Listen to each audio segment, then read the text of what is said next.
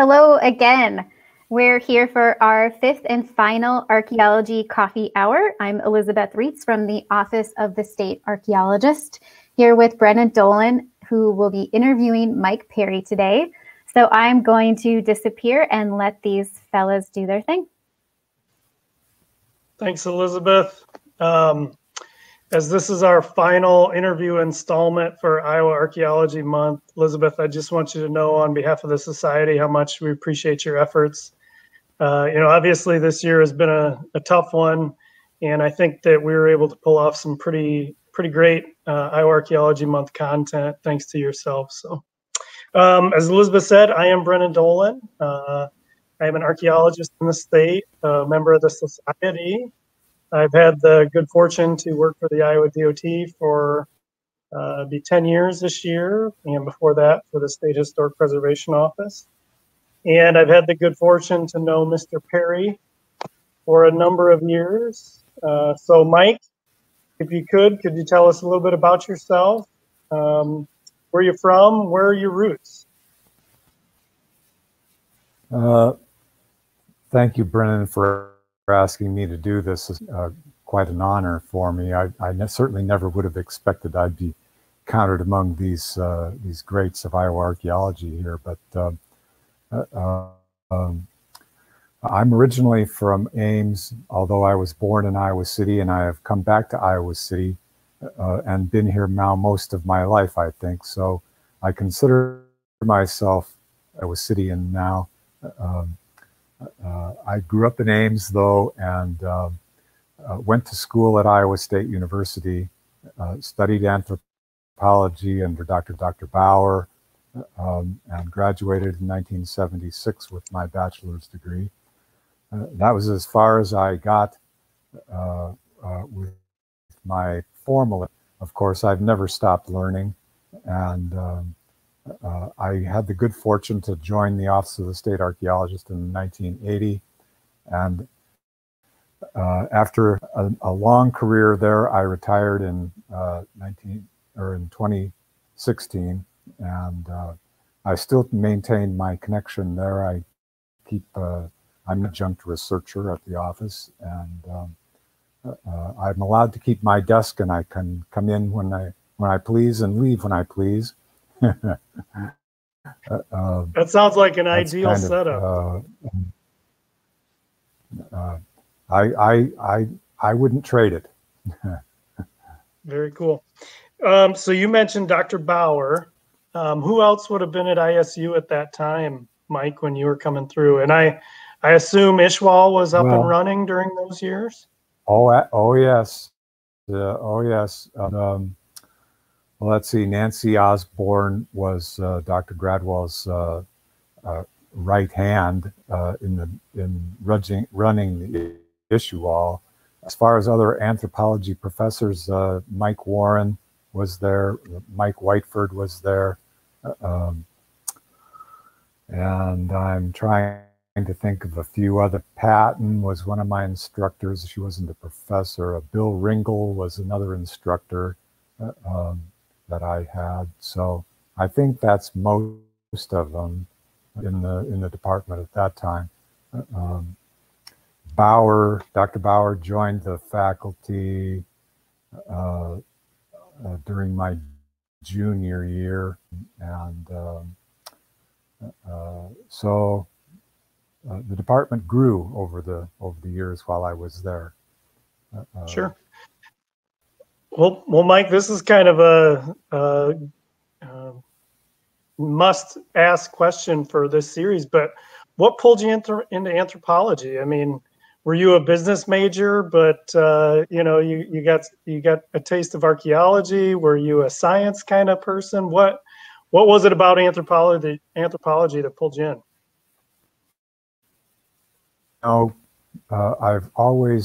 I think I've always been interested in the ancient world.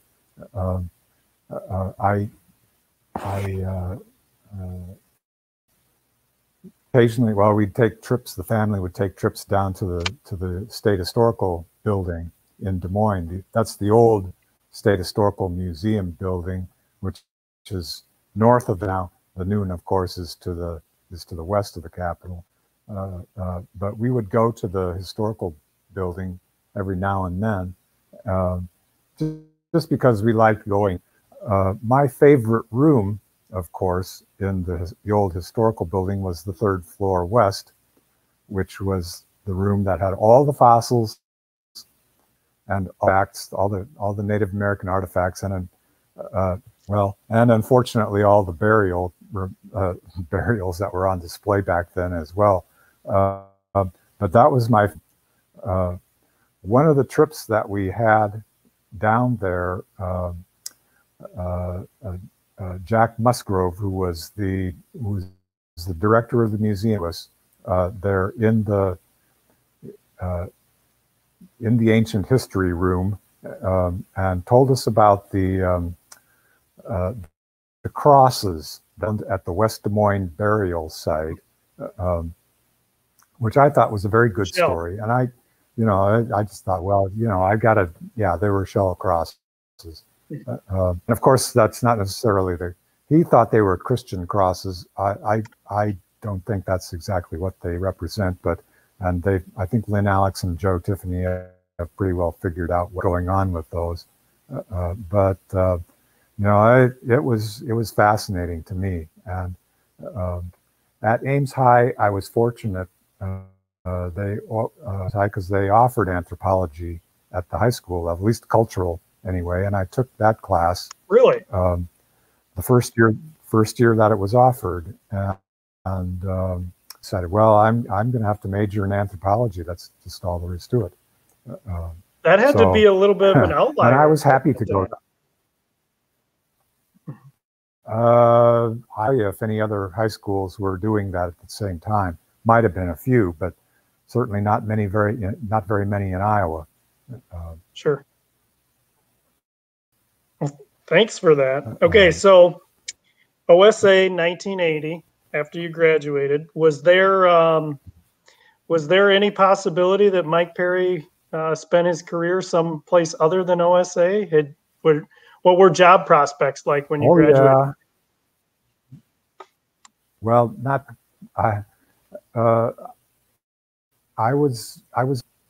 my means were rather limited after our graduation, and I stayed around Ames, and I did a stint in the restaurant business. I don't know if you've ever been to Aunt Maud's restaurant for a couple of years. It was, I believe that's under different management from when I was there, but that was immediately after graduation. But eventually that kind of wears out, and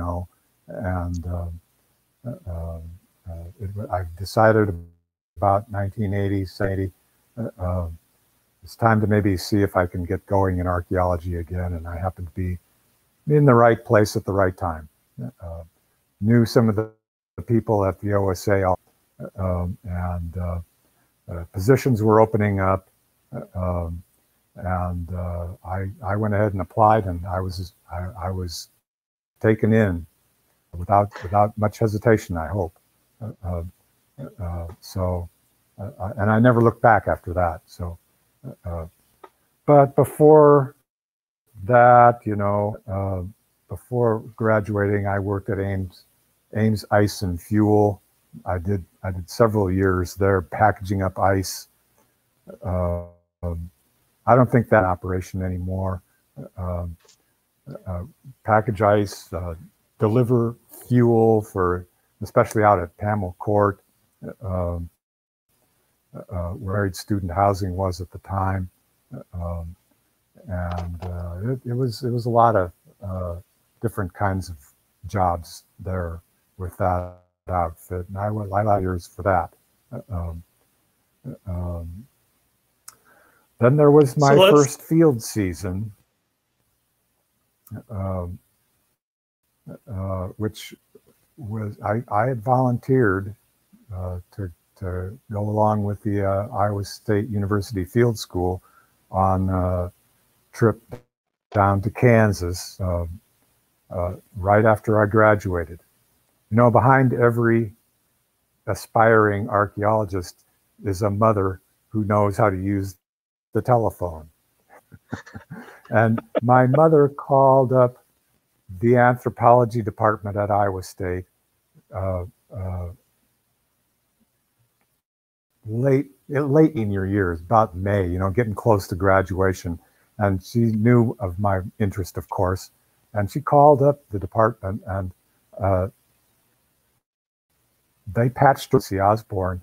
And my mother said, well, I've got my son here who's interested in archaeology, and we're wondering what kind of opportunities might be available this summer that he could and Nancy says, well, we got this field school coming up, and I need to talk to Dr. Gradwell.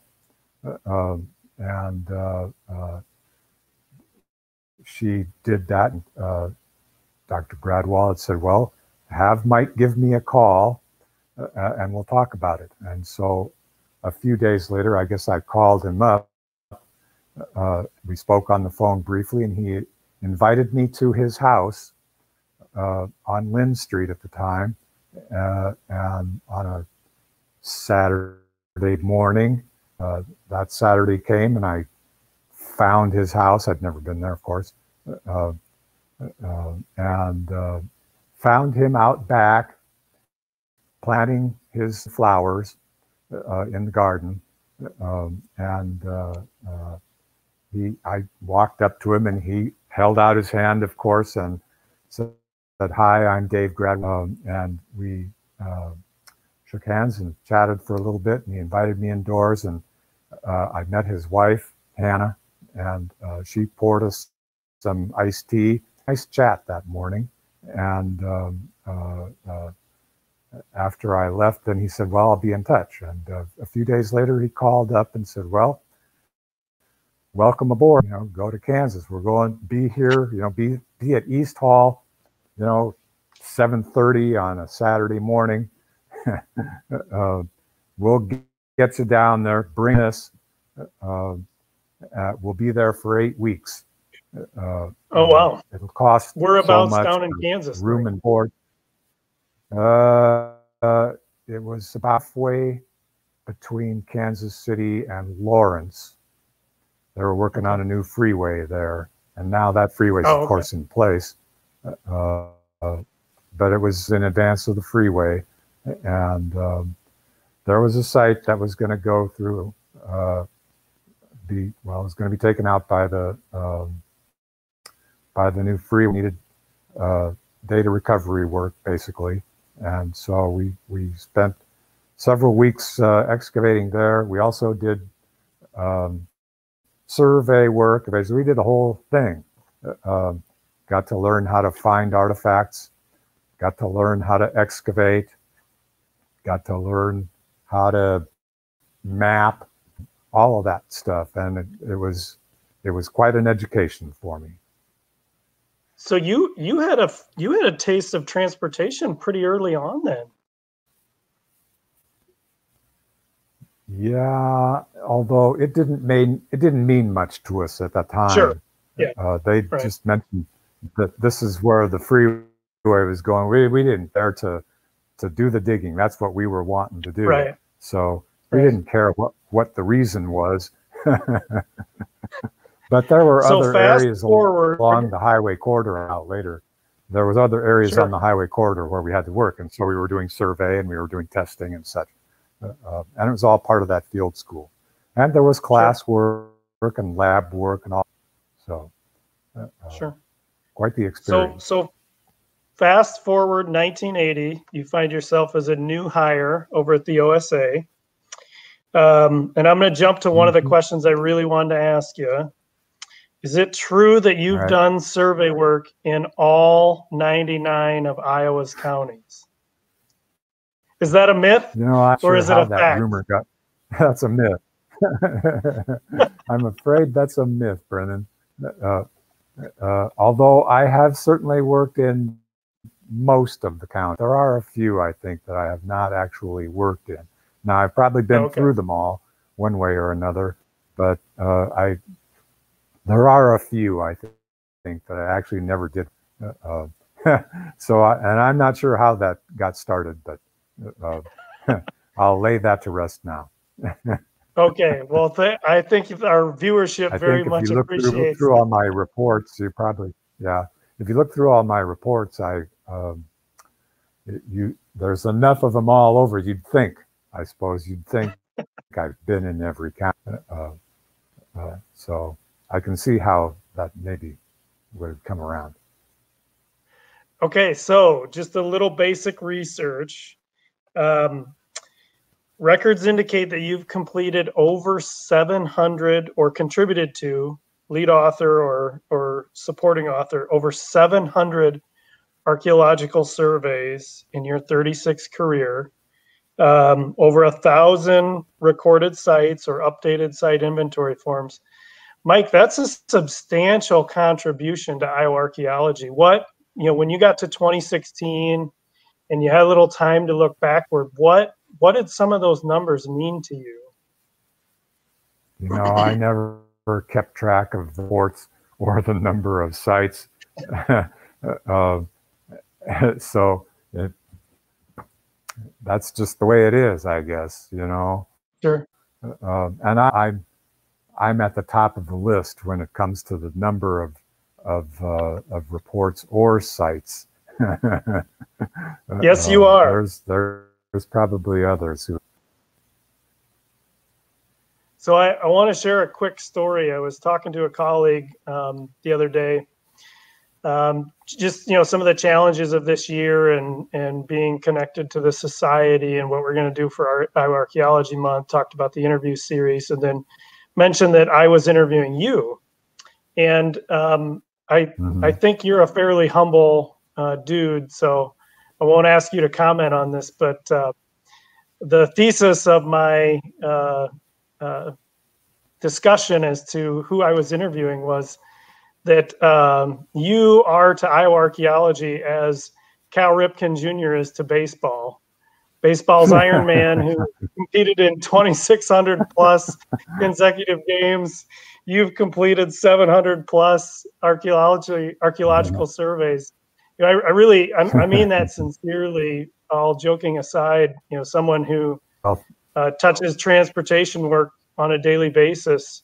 Mike, I rarely go a day where I don't see your name somewhere, and I always know that it's a substantial contribution. So well, hopefully, I don't know if you like that. Hopefully, thank you for that honor, and I hope that whatever you see, my name is worthy of the praise that you're giving me. Well, let's take a little different turn here with my next question. You've got a reputation for someone who knows how to lead a good survey, and I'll review my source on that insight. That would have been Mr. Doug Jones, who you and I both worked with for a few years, a good colleague. But in your opinion, what makes a good survey, Mike? Well, I would agree with this. The first thing you want is a good lunch place about 5 minutes away. That makes a good survey. Certainly helps. So logistics, right? Number one. Lunch.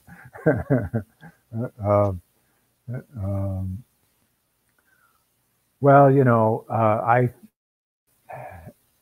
every project that you might work on is going to be different from the next. So what you might do on one project, you wouldn't necessarily another one. And the kinds of methods that you would use, say, in north central Iowa, where there's a lot of coal and there's not much potential for anything deeply buried, you might simply use a lot of pedestrian work, and it would probably be perfectly acceptable. But that approach wouldn't work anywhere else, especially in the larger river valleys where there's a good chance that something is going to get buried, and then you need to start digging holes. Well, and of course there's different kinds of holes with different kinds of tools, and I always figure, well, if you use all the tools in the tool, then you've done probably a pretty thorough job, regardless of where you're working. But it seems like, you know, in the later years, especially after about 1990, 1995 or so, we were digging a lot of holes everywhere, it seemed like. And earlier on, we weren't doing so much of that. That's one of the kind of the changes that I've seen. Well, that's kind of feeds into one of my questions, Mike. You know, during your career, Iowa saw a major transition with the rollout of the geomorph guidelines. I know from seeing a lot of the reports you've written over the years, you know, you were able to spend a lot of field time with folks like Art Bettis. Obviously, Joe Arts for a lot of your career was just down the hallway. Could you talk a little bit about what, you know, what was a practitioner's firsthand view or experience of watching the profession grow and really kind of self-educate toward doing better survey work in the context of recognizing what geomorphology means to finding sites? You know, we started learning stuff during my work at Saylorville Reservoir. Art Bettis was there, and Larry Abbott. They were both big influences on me. We started finding deeply buried remains out there in the Des Moines River Valley, in the reservoir, and we were starting on what we needed to be looking for. It took a while till we were able to kind of develop a decent level of how, you know, how river valleys form and how their sediments are interrelated, and how old they might be and what their potential is for containing archaeological remains. So it was a new process, and it was probably mid to late 80s before we really had a fairly good handle on that. And that's mostly thanks to Dr. Bettis. You know, Joe Arts once said, you know, you go out and you be an archaeologist. It means digging holes and working with it. And pretty soon you start to learn how to recognize different landforms and different ages of sediments based on soil characteristics. That's what I tried to focus my efforts on when I was doing this kind of work, and it seems to have paid off because I could actually find things once in a while when I would do that. So does that answer your question? Yeah. No, I think, you know, it's one thing to dig into some of those classic publications or to read the guidelines, but you know, you were in the field, kind of learning and formulating those methods and revising, and I think that's the kind of information that I always appreciate learning. All right, let me ask one more question in regard to survey methodology, and then we're going to switch to another line of questions. But we talked about what makes a good survey. What I know you've trained various OSA staffers over the years. What's a pitfall someone new to survey work would fall into from time to time? What would be a piece of advice you would give them to stay away from?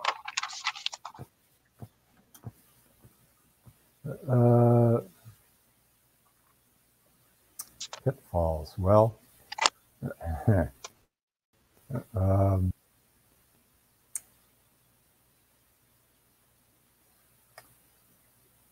just not being prepared for what you might run, or being able to do the kind of work that you need to be able to do to complete the job properly. I think that's the biggest thing. Some coming here with expectations that this is going to be easy, and we don't have to do any hard work, is probably themselves frustrated. Sure. Because believe me, none of this has ever been easy for me. It's all, well, got back. The work itself is physically hard, but at the same time, the actual work itself is not that difficult. Once you've done it a few times, you've got it down. And so the biggest pitfall, I think, is, people with expectations that this is going to be easy, and it's not. How does that grab you? No, I think that's like a great right track there. I think that's a great response because, a lot of ways, our ability to work with the resource, to understand it, in its horizontal and vertical context, really does come down to being prepared. So, no, all right. This is kind of my for fun section of questioning today. So these are kind of rapid fire. All right. So we've dispelled the 99 county myth, but we also know you've been all over the state. So give me a favorite restaurant and or dish when you're out and about. This is the kind of place you might drive 20 minutes out of your way to stop and eat at.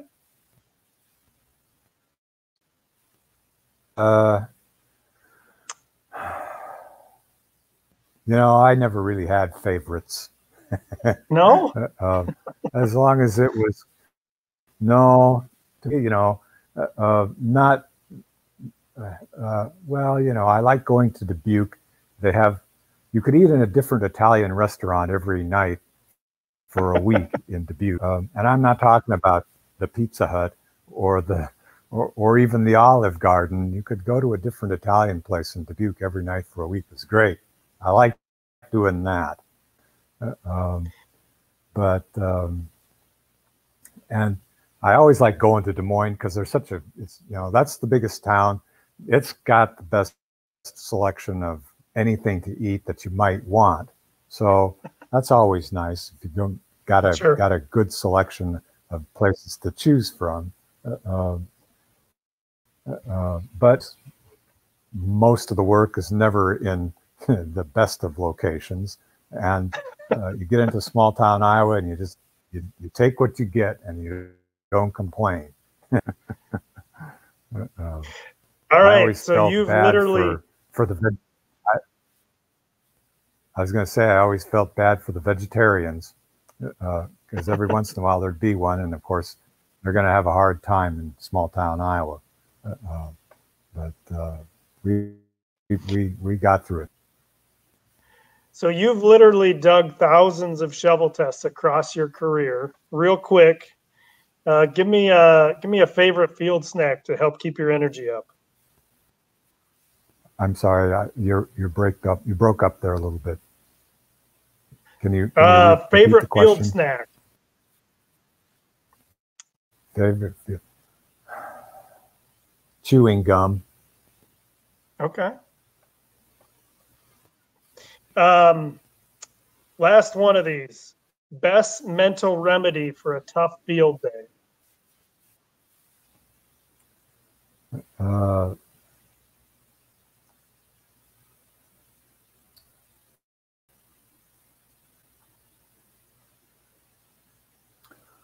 Well, there were a number of years there where a cold beer after work was always nice, but I kind of gave that up in favor of just a good night's sleep. Nothing beats that. Real quick here, favorite Beatles album?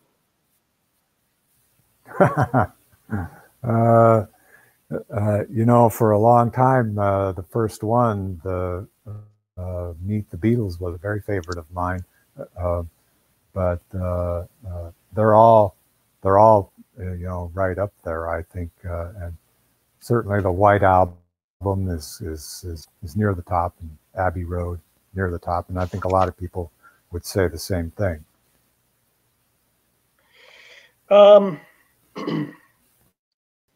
let's talk about, Mike, one of the things that's always stuck out to me about you is just the breadth of sites you've worked with, whether that was something that might be connected to a transportation project or maybe a private collection. I think you've done a great job across your career of working with some avocational folks and really donating a lot of time toward private collections. But tell us about a favorite site or a data set that you've really enjoyed, something that really stuck out to you. Oh, I still always will take Glenwood over anything else. That's something that I've been into because that even my first field school after high school was a Central Plains Earth Lodge site that we worked on. So I got a taste of geology very early, and I still enjoy working with the Glenwood material whenever I get the chance. Right. And you've spent the last couple of years working on some of that stuff too, right? We're trying to reanalyze all the Highway 30 excavation data. It was never, as you know, probably never properly written up. We're still learning stuff. New dates come out. We're going to change probably the dating for that of occupation.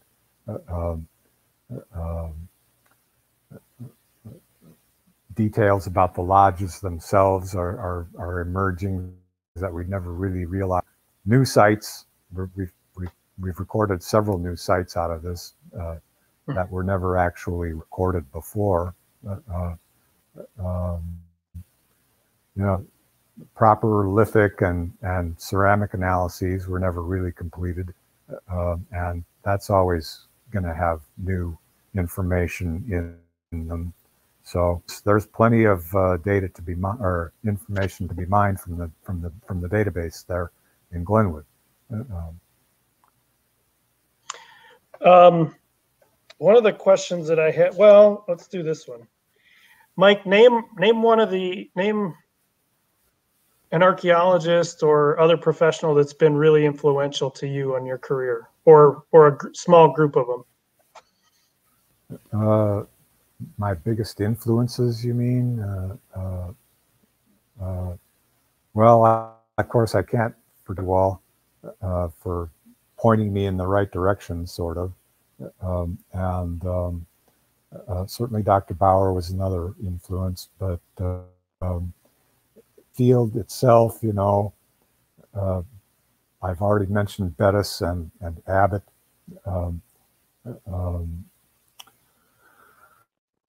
One of the graduates at Iowa State when I was there was Jeff Flanagan, and he had an influence on me, and the director of the field who in Kansas, John Reynolds, who was the first anthropology graduates to have graduated, and he taught me how to use a shovel,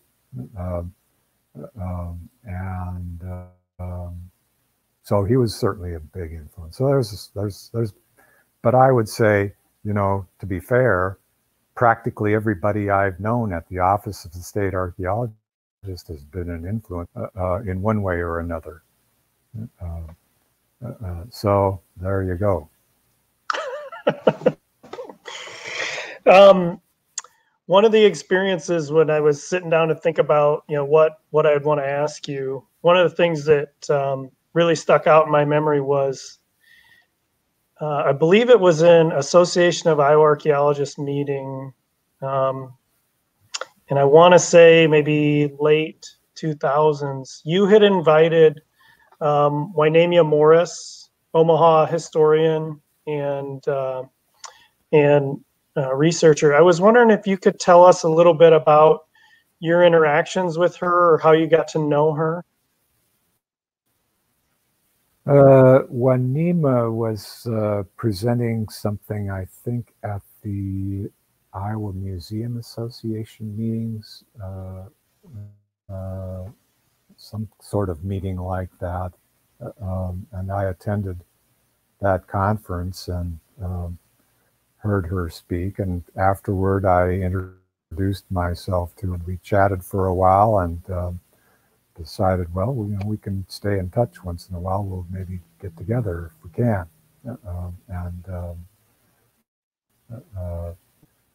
I've actually had relatively few interactions with her beyond that. I mean, we had her come to Iowa City one time and emailed with her recently, but that's about it.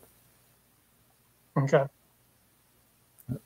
So hypothetical here for you. If you were able to launch a new research program tomorrow, what would you work on and who would you collaborate with? Who would I? Well,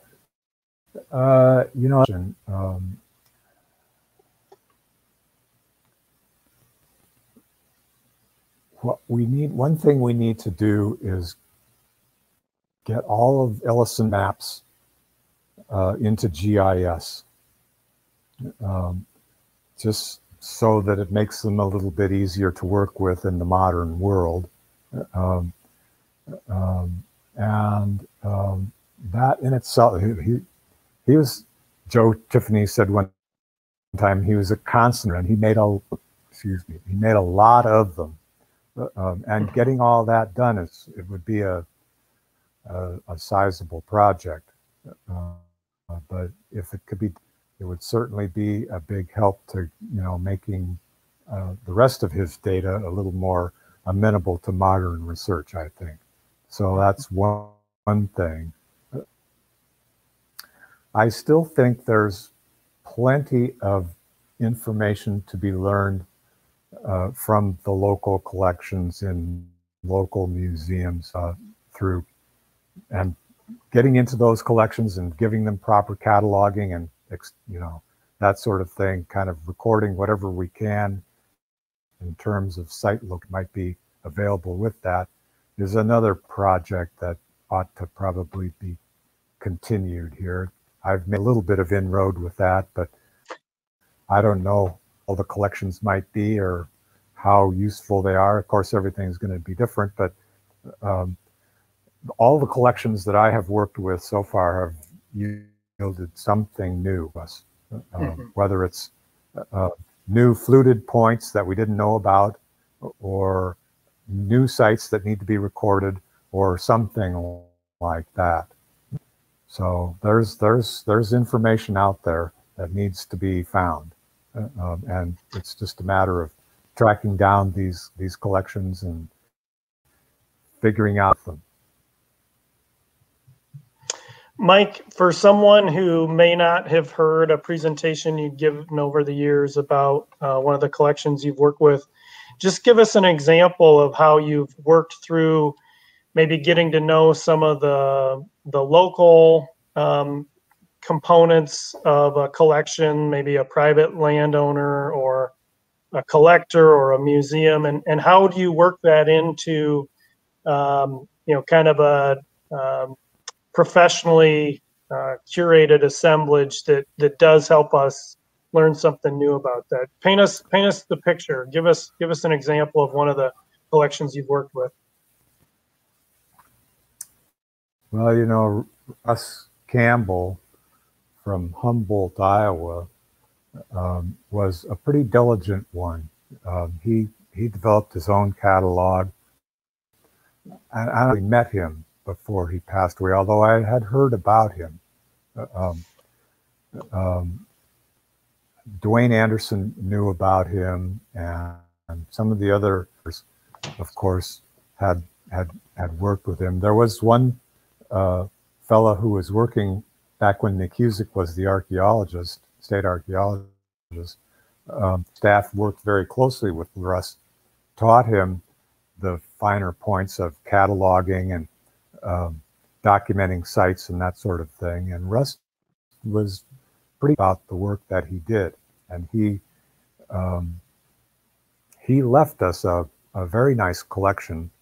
Not all of the catalog, but certainly the majority, along with maps and descriptions of the material that he had found from the sites that he collected off of. Excellent. He was an excellent example and a great place to start working with this kind of collection. Now, not every collector went to that length. That he's probably unusual in that respect. There was another fellow that I had heard about, never actually met, Tom Royster from Muscatine, Iowa. I had heard a story about him from one of the county naturalists that went down there and talked to that guy. He had told me about this guy Royster, who was a collector all up and down the Mississippi River. His collection ended up in the hands of Washington County. The museum is the Conger House. It's the Washington County Historical Society, and the collection is there at that museum. And they invited to do proper cataloging on it. Now, of course, he hadn't really provided the kind of documentation that you might want, but nonetheless, an interesting project, and I think we got something out of it. And I think Washington County Historical Society was very pleased with what we did. We gave them new exhibits based on the material that he had recovered. Gave them the whole timeline of prehistoric culture in Iowa, and they were very happy with what they had, what they got from us, considering the state of what it was in when we came to visit. Right. Approached us about it. You know, I met a number of collectors around the state in my travels, you know, and probably most of them didn't have any kind of work done on their collections, and probably weren't particularly interested in sharing, you know, a lot of information about it, because people, you know, really into this, they tend to keep those locations to themselves, and just because there's a lot of other people out there, and they don't like competition. You know, it's hard to make inroads. It's hard to make inroads with those people, but the ones that end up with their collections donated to local museums, they're a little bit more amenable to that kind of investigative work. So, that's well. Does that help? Yeah, no, I think that's good. That's insightful. That's kind of what I was hoping for. All right, we've got just a little time left before we transition to some of the questions we might have from our viewing audience today. I'm going to probe you for some tales of the trade, Mr. Perry. Would you have a field story you would mind sharing with us that might cover a scary topic like some threatening weather or unruly livestock, or maybe being chased off of a property by a landowner with a firearm? I suspect you've got a story or two.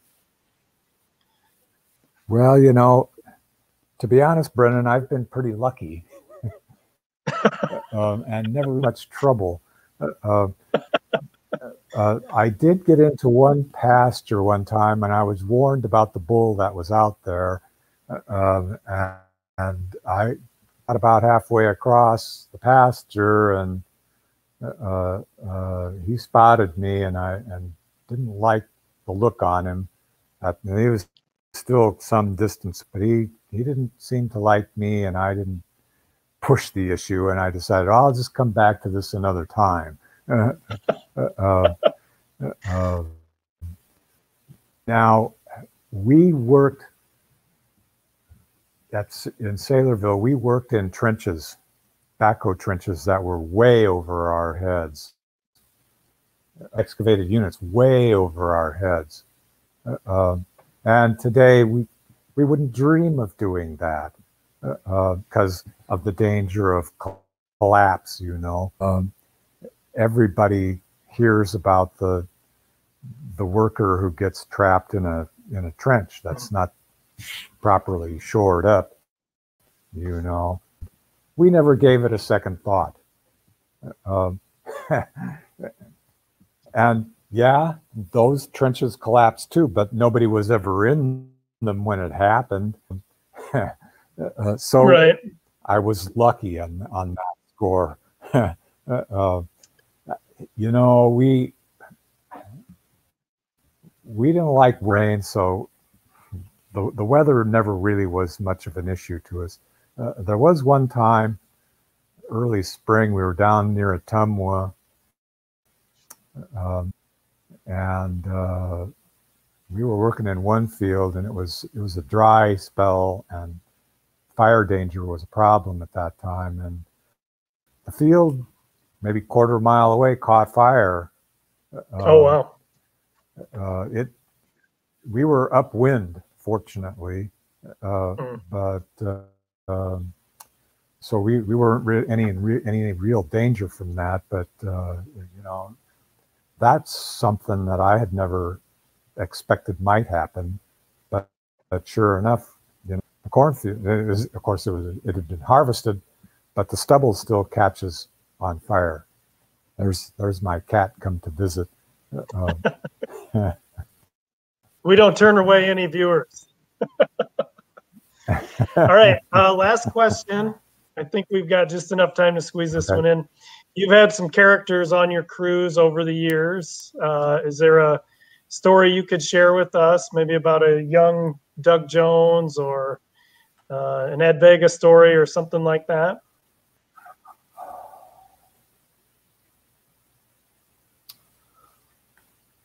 You know, here's a Doug story. We were Does it involve Sasquatch? No.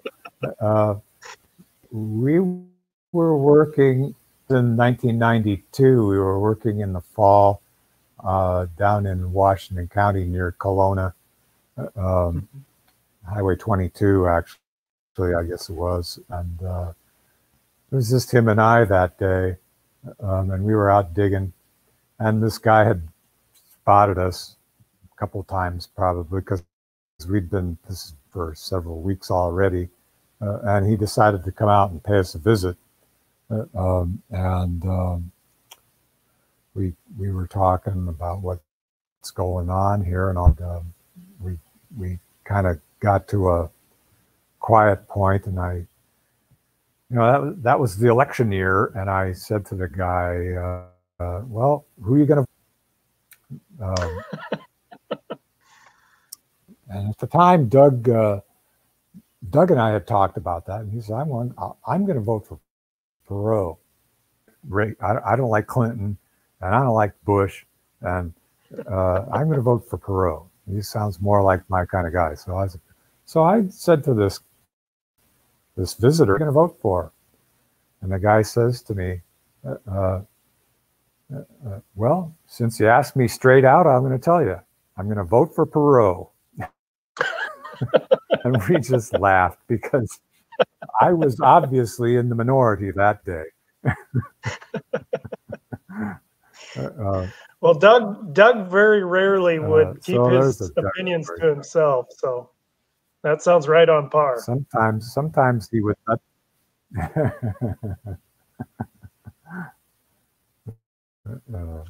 So. How are we doing? We got any questions from the audience?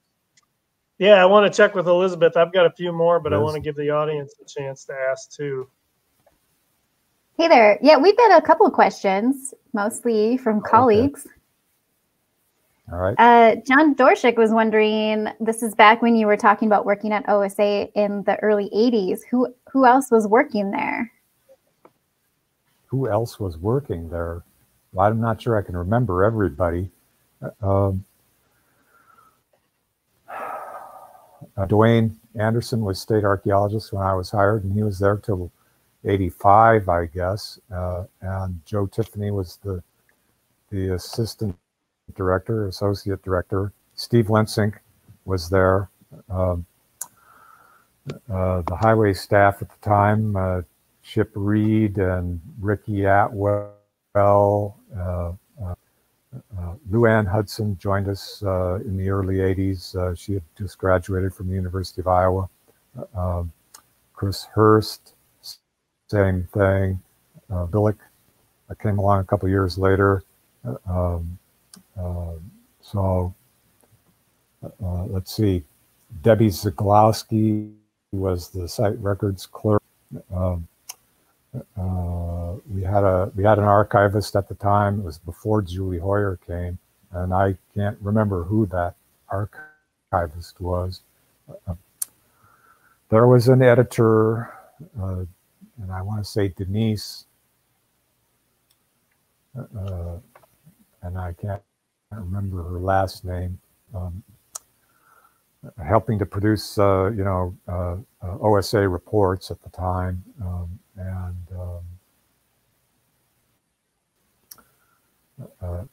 when I had just arrived, John Hotop was still on staff. He was on his way out the door, though. I got to know him a bit before he left, but so there's some of the old timers. Yeah, lots of familiar names. Your colleagues seem to know you well, and Brennan's already brought this up. So Bill Green is commenting on your love of food as well. And you kind of touched on it, but anything about your research methods did you actually write a guide to eateries, or is this hearsay? I sure didn't. No, I sure never wrote anything about it. But if we're myth busting today. Me, if they were to someplace specific, they could ask me if I had any recommendations on a specific location, which I would do from time to time. But I never produced a definitive guide, shall we say. When I worked for the Wisconsin Historical Society doing highway work, I actually legitimately thought about creating a food guide. Uh-huh. It's a good way to keep occupied on the road. Yeah. Iowa needs one. Hey, from Lance Foster, he really enjoyed your landscape approach to archaeology. So what are your thoughts on encouraging other archaeologists to take that view or approach? Well, one thing Dr. Gradwell always stressed was that it's a good idea to take some geology classes when you're in school, and I did that. And I tell students, if I get the opportunity, to do the same thing.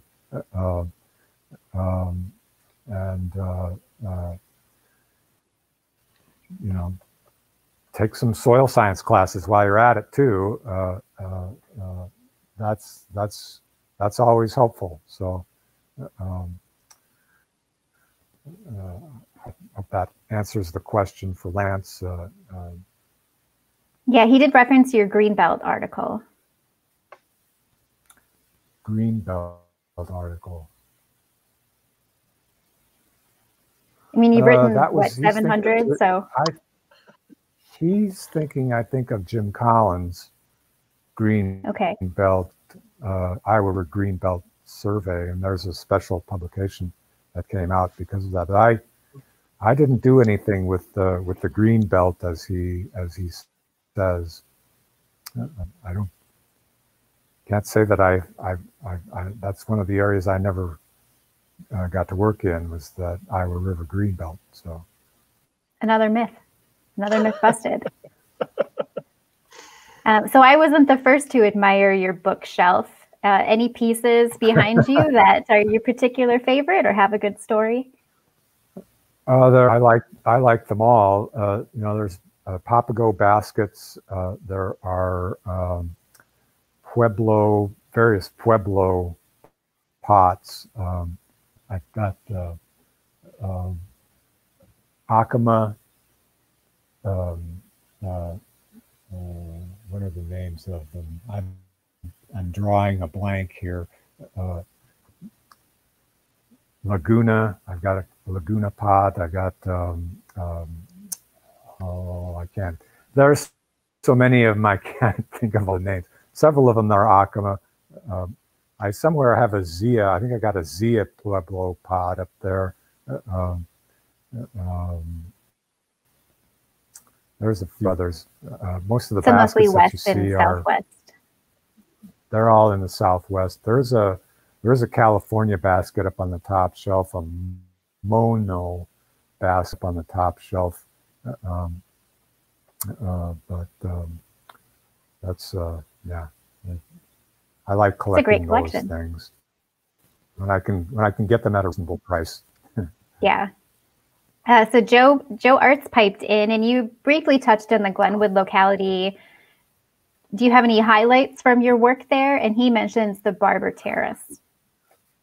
Well, I didn't ever actually work at the Barber Terrace. That was one of the locations that Orr had tested when he was working there in 1938 and had a map of the area that he worked on.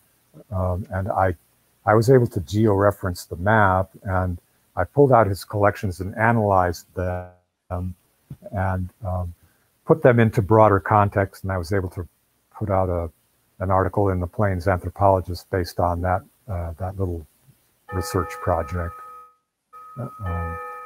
I never actually worked on the Barber Terrace. I worked upstream from there, not all that far away, near the mouth of Pony Creek on a local road reconstruction project. They were replacing bridges and relocating the road in the process, and that turned up quite a few sites in that area. Of course, you can hardly miss at the mouth of Pony Creek, just archaeology wherever you want to turn. I also worked on the Kuhlbaum property at the north end of the Glen locality, where there were several sites found on the Missouri bottoms, the first ones that we knew about on the Missouri bottoms proper. Otherwise, they're up in the bluffs. But we never found any actually on the Missouri River bottoms themselves, and I found several of them there doing that. So then there was a project at the mouth of Keg Creek. That's my most recent one, and it's more of the same. I mean, you can't put shovel to ground there without finding archaeology. So Glenwood has been good to me. And someone asked, I don't know if you know the number, but how many sites were you involved with in the Glenwood area? Oh, goodness. I don't try to keep track of numbers like that. Oh, Sam. It's nice to hear from Sam. Sites that I've recorded myself probably well over 2 dozen in the Glenwood locality.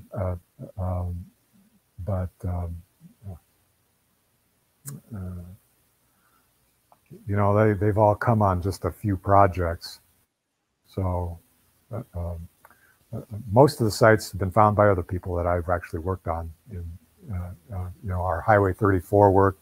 I wasn't involved with that field work.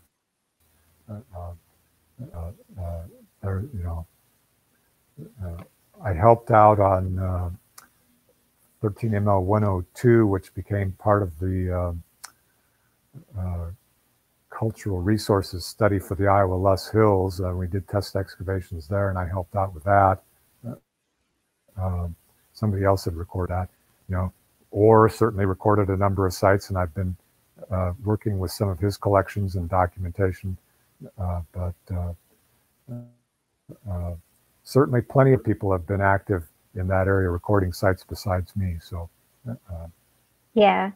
And you mentioned learning new information about earth lodges, and Lance is also wondering, can you summarize any of these new unusual aspects that people might not know about, some things that you're learning? Well, we're starting to get a handle on, we know what the lodges are. They've got 4 central support posts, and they've got a ring of outer wall posts and a central fire hearth and storage pits inside, usually 3 or 4 at least. And people have mostly focused on the houses themselves and not paid a whole lot of attention to what's going on outside the houses. And I suspect that there was a lot of activity going on outside of these houses. Based on the results of the Highway 34 work that we've been doing so far, that seems to be the case. I mean, they amount in the lower, at the Keg Creek crossing for the new highway were several lodges in a very large field, probably 10 acres, and they went through and stripped off most of that area, at least that was in the highway corridor. All the area around those houses had artifacts, and they picked up quite a few of them. There were also features which they plotted in, and so we have those locations, and they never really did anything beyond that. They weren't discussed in any of the dissertation work that's been done since then. So we're recording new sites based on those distributions of artifacts that were found outside of those houses at Keg Creek. There's been other excavations and such at, that never found houses, but turn up all these artifacts, and they must be exterior activity areas of some sort. And we're still going to figure that out, but we're working on it, and we're trying to get a handle on it. We're looking forward to that. And there's just a few comments. So John says, we owe your mom a big thank you for making that phone call, find you some field work. Sure. And then sure. Joe mentioned quizzing each other about soil series. So on a ride back from Kansas City one time for a conference, 45 minutes worth of quizzing each other about soils. That was an enjoyable trip. I think Hannah Gradwell gets some credit for that glass of iced tea too. Yeah. We should, yeah. And that's it for questions from viewers. I don't know if you wanted to ask one more, Brennan, or? Mike, I feel like I've kept in the hot seat long enough. I'm okay unless there's something you think you want to share. I'm sorry, Brennan, you were breaking up on me. I didn't hear what you were saying completely. Oh, I just said I think I've given you the question treatment today. So unless there's something you want to share, I'm good.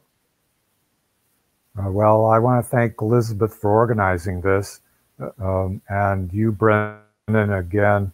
I'm honored that you think highly enough of me to do this, and I certainly never would have expected it. So thanks for your time today. Well, thank you guys. I want to echo Mike's appreciation. Elizabeth is our technology coordinator, or soon to be technology coordinator for the society.